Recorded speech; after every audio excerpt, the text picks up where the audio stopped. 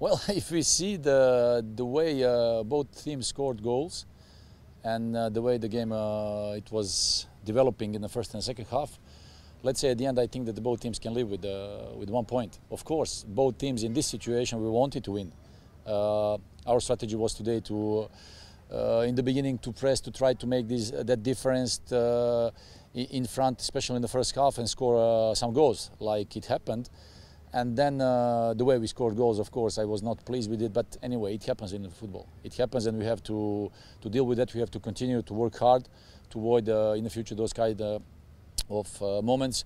So let's say we have to keep going. We have to continue. We as a team, we are coming from far away, seeing the situation from the beginning of the season, from the last season. So we are now in the situation that we are eight games in a row without defeat. So we have to continue building up. We have many things to improve. We have many things to work hard on, and we will continue to do it. Well, we have to be honest. Goa FC is the team who is dominant against all the teams in this league. So whenever they play their dominant side, that's the team with the philosophy, with one way of playing, with the possession, trying to find the openings. I think that we defensively we were solid. We were running a lot. We were trying to close all the gaps. We know that this team of Goa is very dangerous, especially after the goals we conceded. So we wanted to stay organized. We wanted to stay focused and trying to break in the counterattacks. We knew that this game will be tough. It will be like that. I think that the Goa is one of the best teams in this league, and I think that the position they have now, it's not, let's say, correct. I think that they deserve to be more higher. But anyway, these are the circumstances in the league, and we knew that we will have a tough game. We wanted to take it, the best of it. We had that lead 2-0, but actually the things how you can never predict what can happen during the game. So at the end, let's say we have to continue building up, go sleep over, and continue, because we still have many games now in January.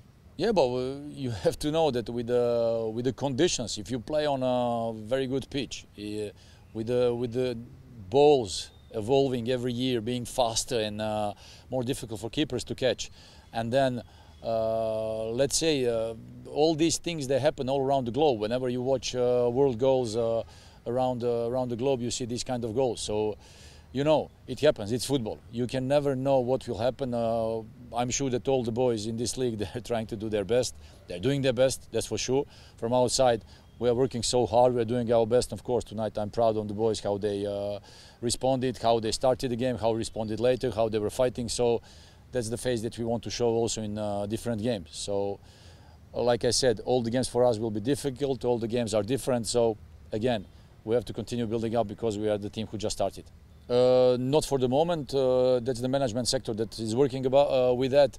I already said I really believe them and trust 100% that they will make good moves if there any will be made. So for the moment, nothing's concrete, and we'll see in the next days. No, I think we lost 2 points. Yes, we in the first 10-15 minutes we conceded 2 goals, but our boys showed character and stuck to our style of play. And we got those 2 equalizers. We were in the second half. We were going for the winner, and I think it was a clear penalty for me. Everybody on the bench, we could see it, and on top, my player gets a yellow card. I don't know what to say, what word to use for it. In the long run, we may get suspended, and this will hamper our progress in this league. I think it's not a goalkeeping mistake, but we should have done better for the second goal. We should have pressed the player up there. I think we gave him a lot of space to take the shot, and it got connected well. So it dipped inside in the far corner and went in. So the goal, I don't think the goalkeeper had any chance. In the first goal, we were aware of their set pieces, and we had planned for it, but I think the man marker missed go along with the player. We are looking at improving our team. There is 1 more match in the first leg, and then there are another 10 more matches in the second leg. I'm sure once we get our players back fit on the ground, we will do better, and this is a process going forward. We organized our defense earlier, and now today we were working on on overall overall performance of the team, keeping the ball in the midfield, trying to open up the opponent defense. So it's a process, and I think I'm happy with the way our players worked hard. They put in a lot of efforts, good effective efforts, and if we have to improve our decision making in the attacking third. I think that's the area where we have to work on. Both of them should be back for the next match. They are working hard. They are recovering. The medical team and the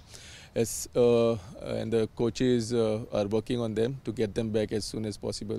We didn't want to risk them today, so we had to save them for the remaining season.